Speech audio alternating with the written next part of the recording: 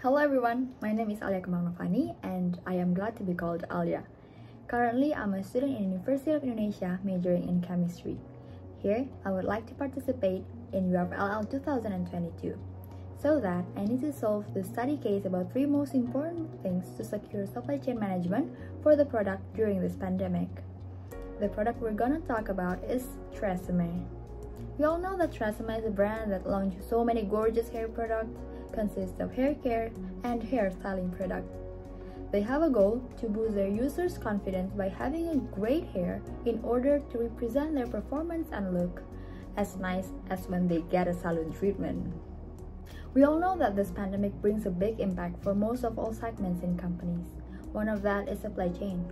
Supply chain is a valuable network connecting a company to its suppliers, enable the company to produce its product, and distribute it to the customers. About this case, in my opinion, it is better to have an effective supply chain management by ensuring information and data about the product as the first step of all.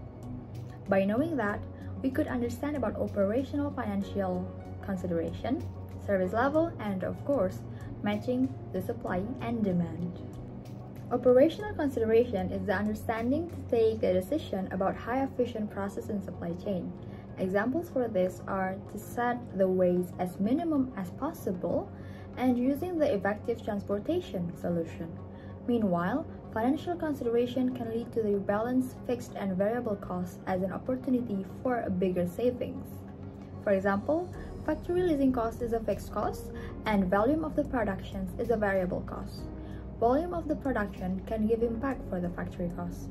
That is why it is important to fixing the volume of production, so that we could predict how much money we need to spend for the factory cost.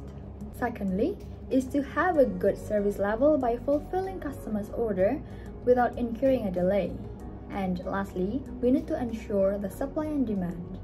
Those two components should be balanced, because if demand is higher than supply, customer will look for other brand. And if the supply is higher than demand, there will be high storing inventory, which leads to decreasing of the value of the product. I think that's all for me. Thank you for your attention and have a great day. Bye.